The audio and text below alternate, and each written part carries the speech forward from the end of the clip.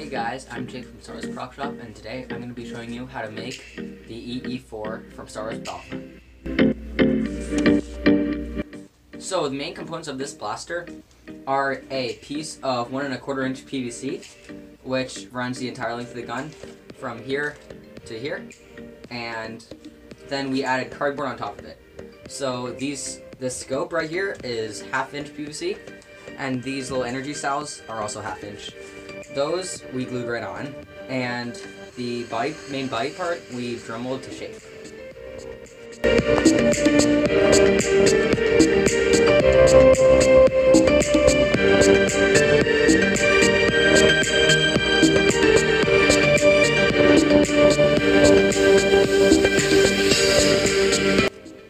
Starting with the front of the blaster, we have this spot with sort of T-grips, T-grip-ish shapes.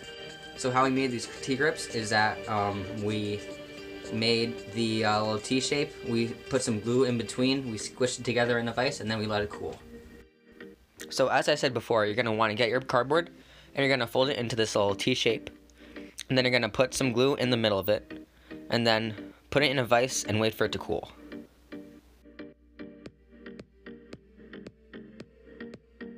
When it's dry, you're going to take it out, and you're going to glue it to your blaster.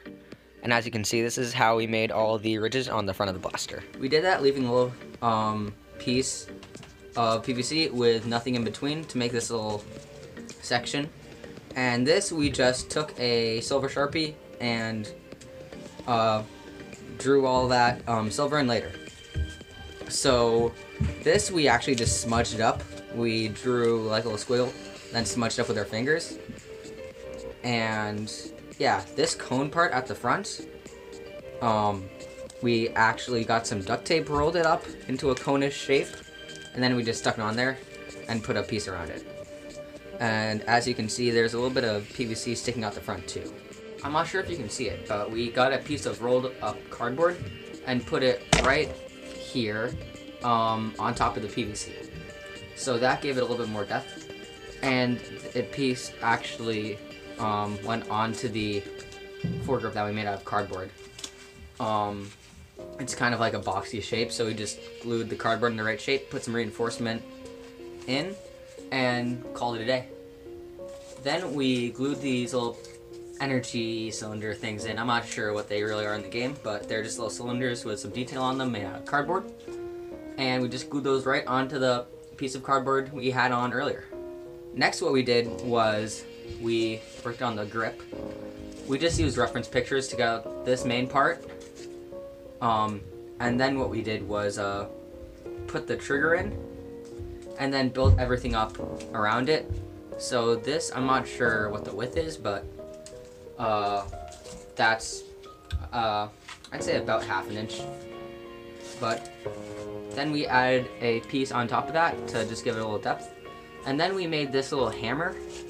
So that's just a bunch of pieces of cardboard laid on top of each other, just to give it some thickness.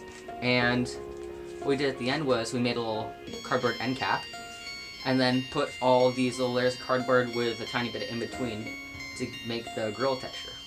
Finally, what we did was put the scope on, and this is secured with these little cardboard strips that go from the scope onto the main body.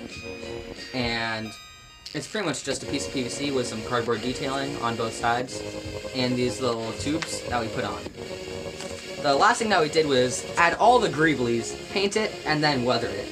So we did that with silver Sharpie, just, you know, like, put them all the corners, like, move this thing, blah.